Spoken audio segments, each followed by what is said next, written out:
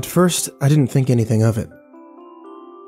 My neighbor would stop to chat with me, leash in hand, and I would catch glimpses of the metal slider dangling from its belly.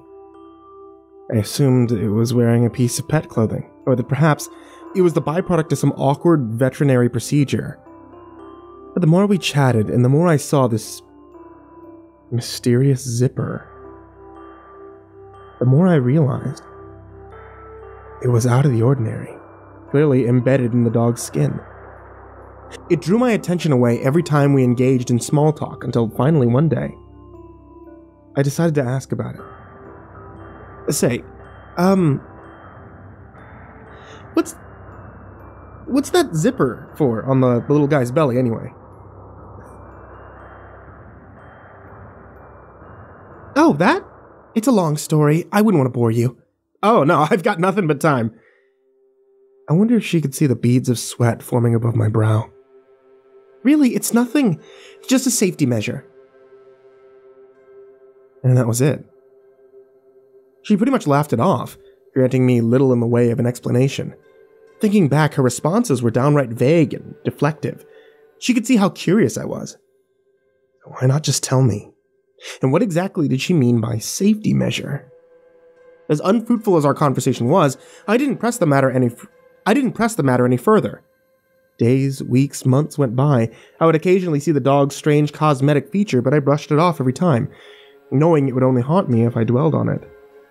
Still, the thought itched in the back of my mind. It wasn't until a few months had passed that I would finally have the nerve to scratch it. I was pulling up weeds near my fence when I looked over to the neighbor's place, noticing the dog lying on the back porch. A stray cat wandered by, as often happened in our neighborhood, without so much as a warning growl or malicious stance. The dog trotted over to the cat and scarfed it down. The sound of sharp teeth colliding with bone. The cat screeched in agony, and then there was no more. In a minute flat, its entire body was devoured. I was in shock. The cat's cries alerted my neighbor to the situation. She raced outside, grabbed the dog by the collar, and pulled him into the house. Through the sliding door, it was tough to make out, but I swear, she unzipped him and reached inside, seemingly adjusting one of his organs. He didn't flinch, not even a bit. After pulling her arm out, the dog dropped to the floor, dead as a doornail. She then carried him outside and placed him back on the porch, arranging him into a sleeping position before getting in her car and leaving for the day. This 5-minute span of visual information was unlike anything I'd ever witnessed. Words like gruesome, strange, and horrific are too tame to describe what I saw. I was appalled beyond measure.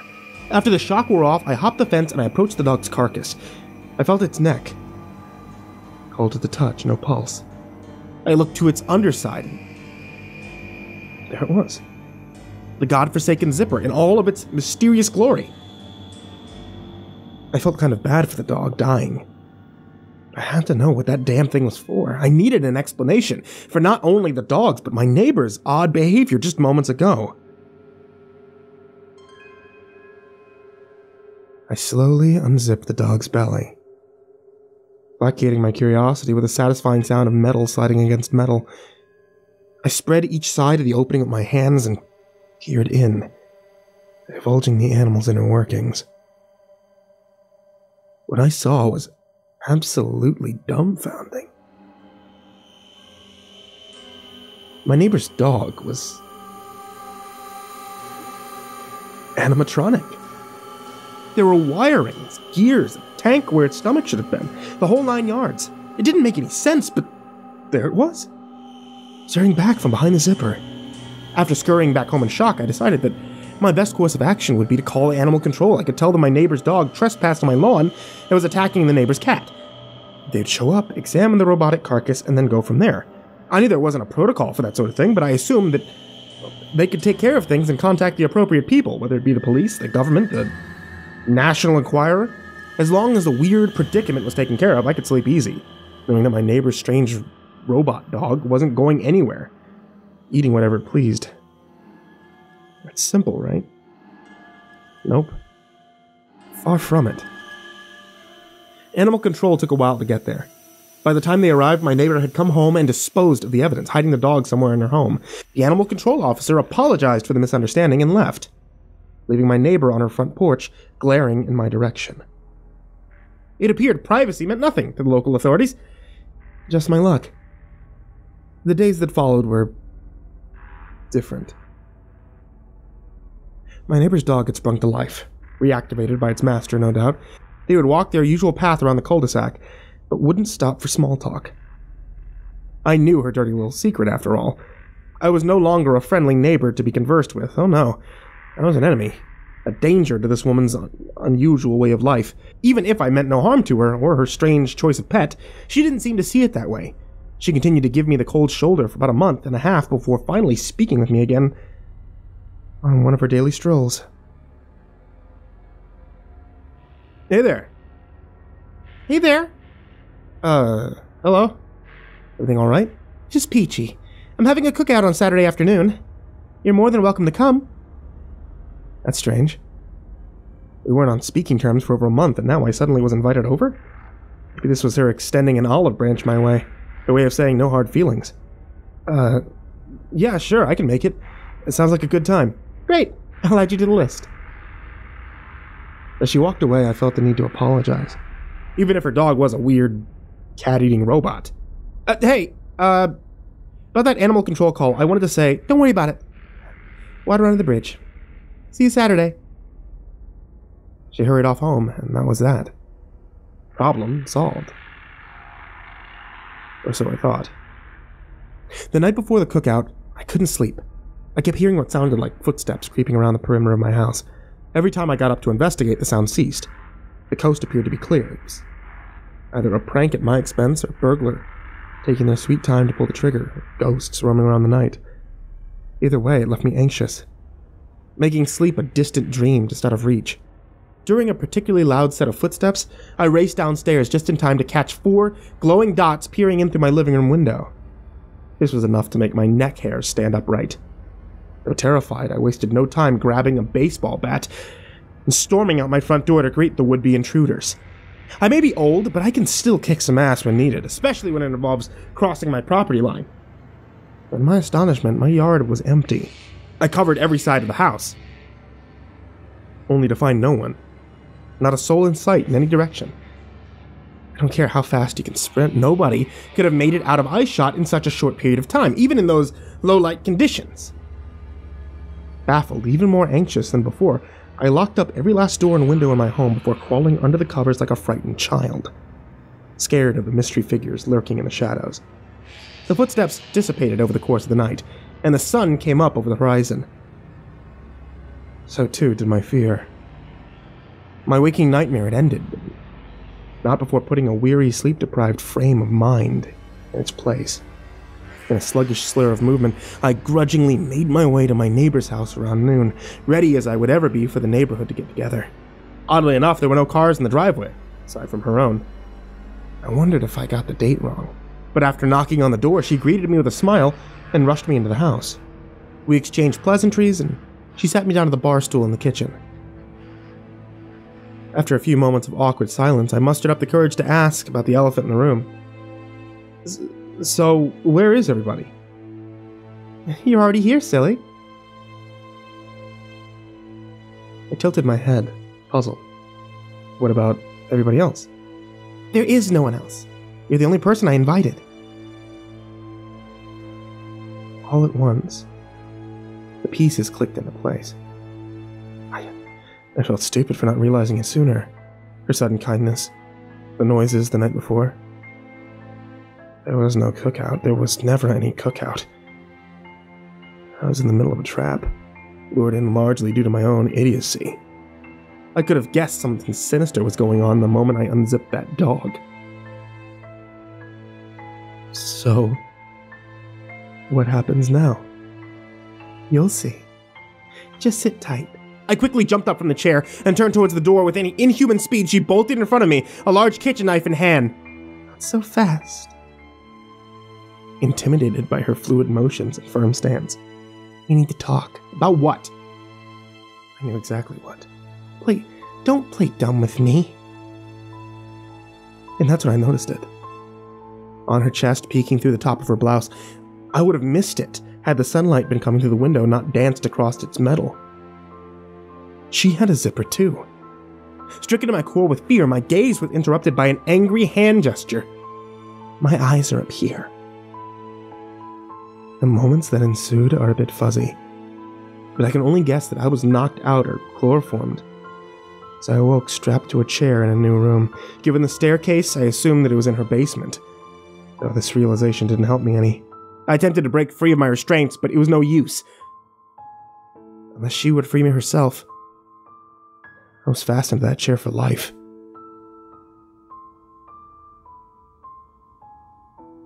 In absence of mobility, I decided to give that place a once-over. The staircase was to my left, and a concrete wall to my right, but directly in front of me was a workstation, complete with a dozen computers.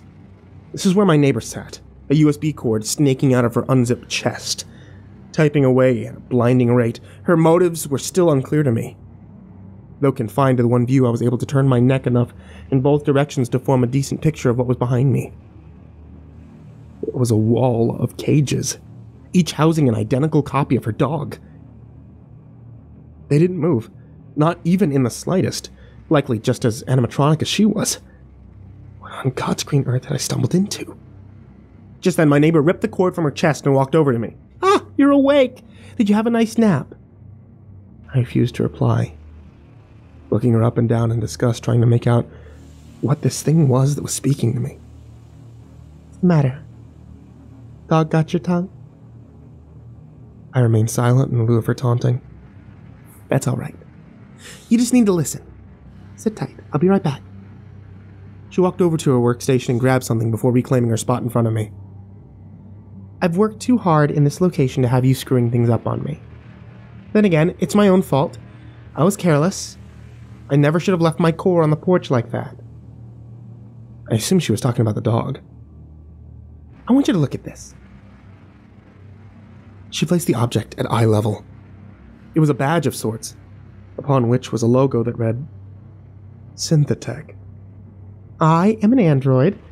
I work for a large company, moving from location to location, gathering specific information that is crucial to our initiative." Now, you can't know anything about that. Hell, you already know far too much. I hadn't noticed it at first, but she seemed to keep playing with her zipper. I am so sick of this fucking meat suit. Before my very eyes, she removed her clothing and unzipped herself down to the groin. In the most unnatural way possible, she slid out of her own skin, revealing to me her true form. She was nothing but a pile of electronics pieced together in a human shape. It was a strange sight, nauseating in every sense of the word. The way she moved and spoke like this was downright sickening. Can't say anymore, but I want you to know that our work is necessary. If you were to speak these truths to the world above, you would be jeopardizing everything we've accomplished. You have to submit to our intentions and see that they are just. I didn't know what to make of this. I simply looked away, wishing not to see her grotesque, animatronic face anymore. Unfortunately for me, she grabbed it and forced it in my direction. A feeling of cold metal enveloped my jaw. "You need to promise that you will submit. You are not to tell anyone of any of this. You understand?" I nodded in agreement, but only because I wanted her hand off my face. Luckily, she let go and backed away. "Good. You know, we're not so bad when you get to know us. In a sense, we're just like you." Internally, I scoffed at the thought of this. I was nothing like her, not just because of her appearance. I was never one to go around kidnapping neighbors, holding them captive in my basement. This wasn't my cup of tea. "Well, this is it. I'll need you to take over from here. Don't make the same mistake I did, lest you regret it for the rest of your life." This was the last thing she said to me, though I have no idea what any of it meant. Must have been knocked unconscious again, because the next thing I remember, I was waking up in her basement floor, no longer bound by my restraints. For one reason or another, she didn't kill me. I was a free man.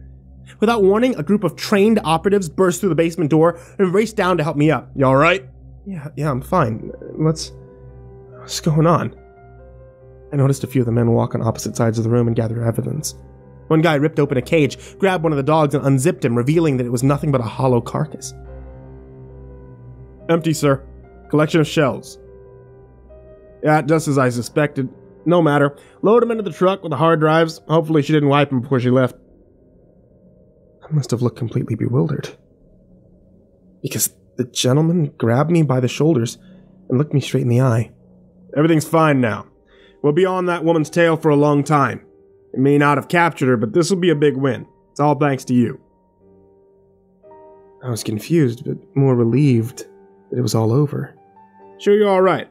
Doesn't need a ride to the hospital? I shook my head, not wishing to be poked and prodded after what I had endured. I just didn't trust doctors anyway. I wanted to go home. Alright, let me walk you to your house. I agreed, and we were off. Couldn't wait to get inside. The whole ordeal behind me. That was the plan anyway. Whatever government officials they were, the entire crew picked the place clean and left my neighborhood within a couple of hours. That night, I received a call from them for a statement regarding the situation. I obliged and asked some questions myself.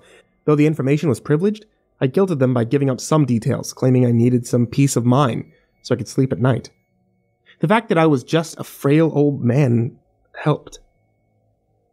It would seem my neighbor was a high-ranking discipline in an android cult, hell-bent on infiltrating various government agencies. They were currently in the process of recruiting new members to aid in their cause. That's all I was told, which is more than I thought I'd get. This was enough to placate my curiosity, keep me from dwelling on the events as they unfolded. I thanked the man on the other end, and I hung up, content with my findings. After ending the call, I heard a knock at the door. I didn't usually get visitors that late at night, but I suspected it would be one of my neighbors asking about the sting operation that took place next door. I opened up, and to my surprise, there was no person there to greet me. No, not a person. Instead, there was a dog, identical to my neighbor's, and before I could process its arrival, it trotted inside and sat on the floor. A voice emanated from its collar. Shut the door. I did as the dog said, baffled and afraid. Hello, I am serial number 724234. I will be your core companion on your journey of fulfillment. True adventure awaits. Would you like to begin your first task? I didn't know how to respond. Or what in God's name was happening. It was at that point that I felt an itch running up the length of my torso. It was subtle at first, but it grew to the point that I had to reach down my shirt and scratch at it, and that's when I felt familiar metal across my fingers. It took a moment for it to sink in, but I knew exactly what I was feeling. It was a zipper.